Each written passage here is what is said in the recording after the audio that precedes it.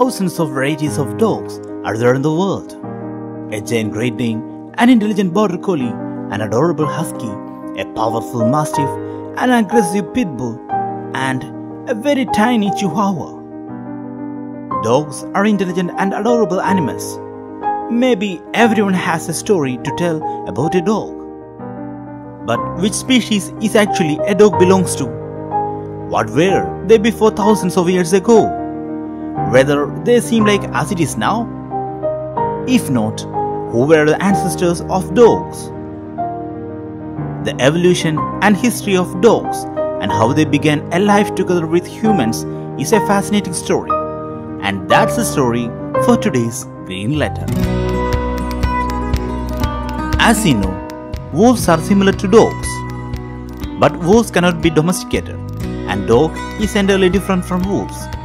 If we went to a wolf's territory, it is close to impossible to get back as we went. They will attack and wound us because they are very aggressive. But dogs are not like that. So we may think dogs evolved by interbreeding between a wolf and some other peaceful animal, like how mules are born. But it's not true because a dog is a wolf itself. How? We need proof. For that we need to travel thousands of years back when there were no dogs. But before that, we need to know how a wild animal can be domesticated.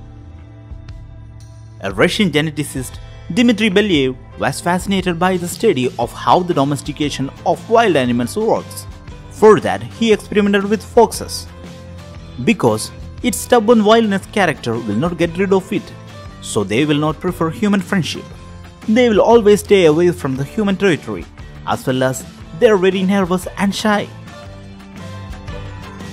In his experiment, he selected different types of foxes from various territories of Russia. The same kind of foxes is caged separately. The first step was to selecting the foxes to be domesticated. For that, they will come near to the cages and observe its behavior. When they see a human, how they will respond is very important. Some of them were very aggressive and even tried to bite, and some others were scared and tried to stay away. They omitted these kinds of foxes and selected the kind that showed somewhat familiar behavior, neither aggressive nor shy and scared.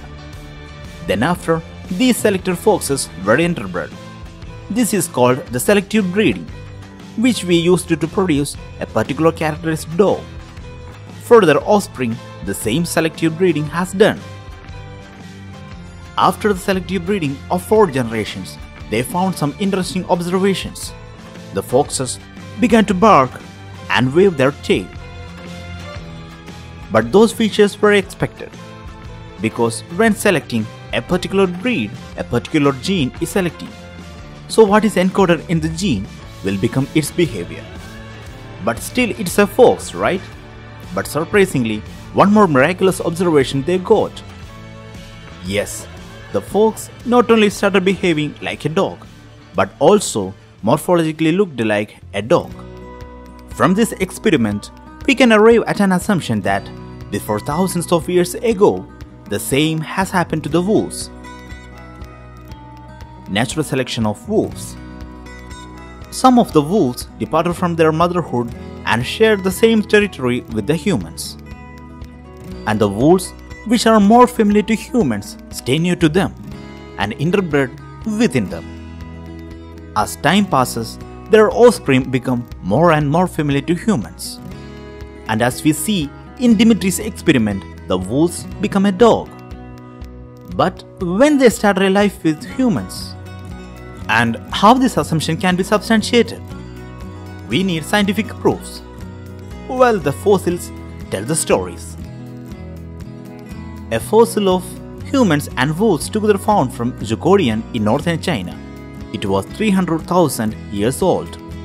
And another one found from Lazar Cave in southern France, and it was about 150,000 years old. This shows during that period, humans and wolves shared the same territory. That doesn't mean wolves showed any companionship to human. Then who is the oldest wolf believed to be a dog?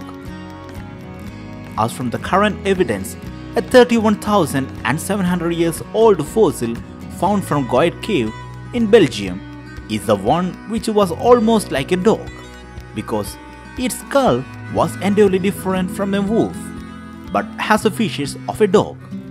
From this evidence, we can tell the dogs are at least older for 31,700 years.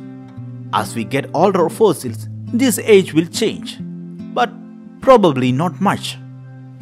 Since this is the oldest dog that we found, we call it a prehistoric dog. Then after, from Chauvet Cave in France, a 26,000 years old fossilized footprint of a boy and a dog walking together has found, which shows the dogs made a friendship with human. In 1914, we got another strong evidence that corroborates this companionship. From Germany, we got a 14,000 years old fossil. From the scientific analysis, veterinary doctors found this dog was affected by canine distemper. This is a lethal viral infection, and it will kill the dog within 3 weeks. Until now, there is no vaccine found against the canine distemper. But if we give enough care, life can keep more forward. This dog lived for 4 more months, because the human may take care of it and give food for its well-being. That's why this dog lived a little more. The last evidence is from Israel. In the ancient history of Ein Malaha, a ruthless tradition was there. When a person dies, they bury their pets also with them alive. It's cruel. Yet, a fossil found from there of age 11,000 to 12,000 years old was a human holding a dog in his left hand. These are the fossil evidences which reveals how the long-term natural selection of wolves became a dog and how they become domesticated. And now, instead of natural selection, we are using artificial breeding to isolate a particular gene of a dog. That's why now we have a wide variety of dogs. But did you know, before the evolution of dogs or even Homo sapiens, there was a river that started flowing in the sea?